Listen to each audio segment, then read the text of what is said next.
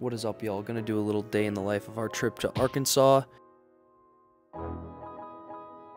Got to the field early in the morning, got a little lower body lift in, also worked in some upper body as well.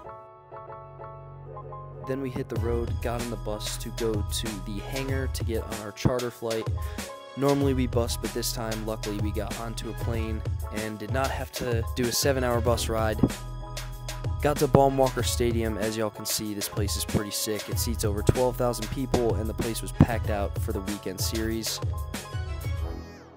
As y'all know, I had Tommy John surgery, so had to get the rehab in once I got to the field. Did some bands, got some tower drills in, and finished the day with some body blade. And yeah, hope you all enjoyed.